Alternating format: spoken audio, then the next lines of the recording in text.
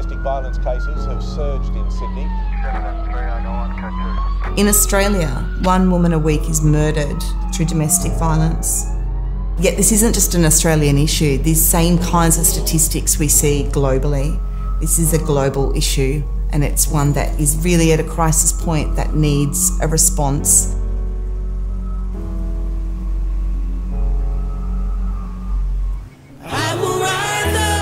I'm Helen Silvia, CEO of Women's and Girls Emergency Centre, or WAGEC, based in Sydney, Australia. So at the heart of what we do is provide crisis support to women and children who are experiencing homelessness, domestic and family violence, or other kinds of social disadvantage. Each night we're accommodating over 200 women and children, and we're supporting many more in an outreach capacity.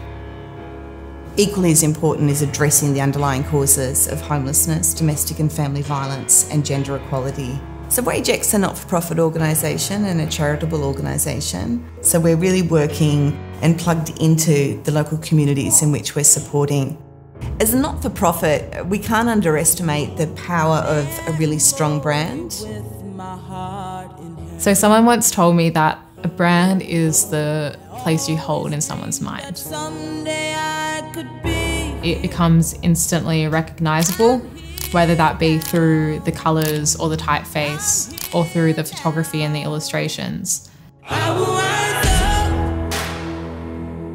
In order for a brand to be effective, it needs to not only give an organisation the tools, but the people need to know how to use those tools.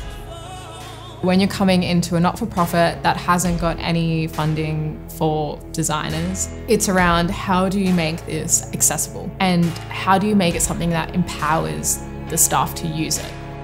And so having something like Canva has made it a lot more accessible and a lot more scalable. That allows the case managers and for staff across WAGEC to be super collaborative with our work. It also gives us a central location for our previous designs, our templates. So regardless of who's using it, they can see previous work that's been done, or they can even take previous work that's been done and repurpose it for something new.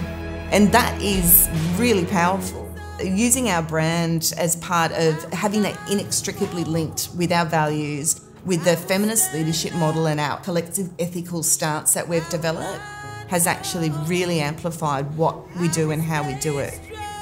I think effective design, powerful design, has the ability to get people to rally behind a movement.